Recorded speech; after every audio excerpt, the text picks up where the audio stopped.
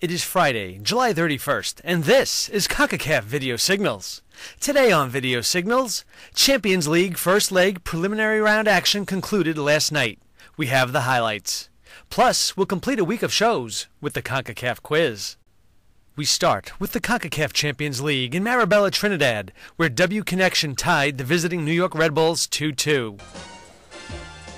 The hosts went ahead in the 40th minute when the Red Bulls' Juan Pablo Angel nearly sent the ball into his own net off a Houghton Hector corner kick.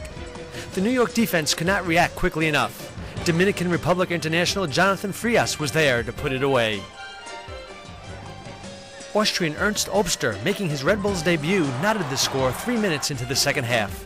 Jamaican international Dane Richards got into the box and slotted the ball across to Obster, whose right-footed shot was deflected before it entered the net.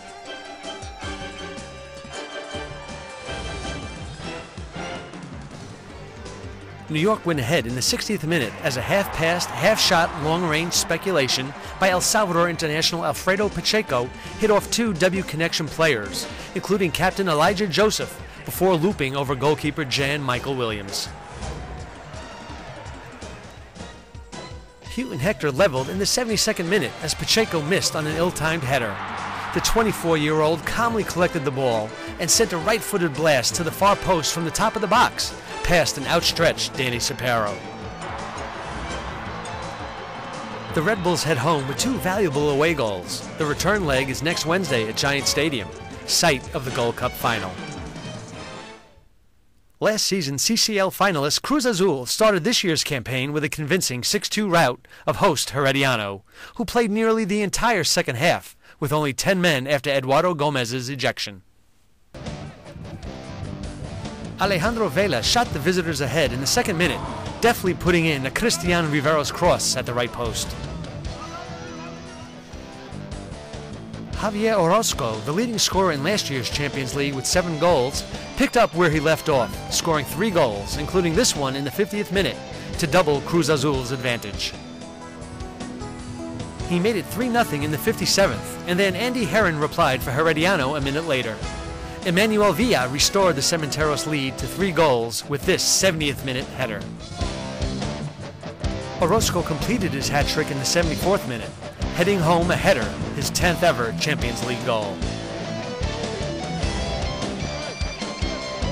Jose Guiti pulled one back for Herediano, but it was too little, too late. The return game is on August 5th.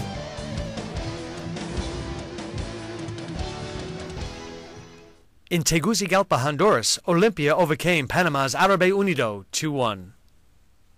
The visitors took an 18th minute lead through the silky skills of Orlando Rodriguez, who froze the Olimpia defense with a step over and then rocketed a shot past Noel Valladares.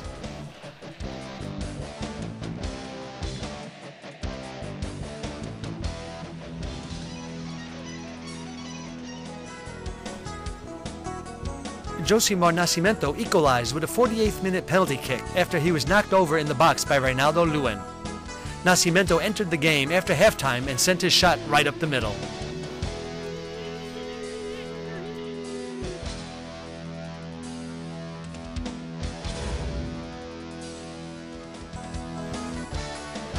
Olimpia won it in the 56th when slack defending allowed Reynaldo Tilguath to dribble to the end line and send a pass to the unmarked Everaldo Ferreira, who finished easily from the 6-yard box.